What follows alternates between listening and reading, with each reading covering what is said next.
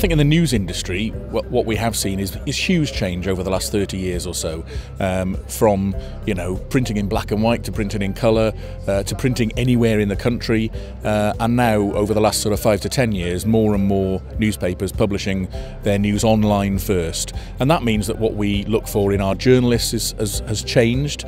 But it hasn't changed that much. We still want the basic skills from them. They've still got to have those basic journalistic skills of being able to write well and, more importantly, ask questions well. But then they've got to deliver the news in a different way, and that's where they need more skills. So for our industry, digital has changed how we communicate our news and the different platforms we use, but the basic skills are as they were 30 years ago when I first entered the industry.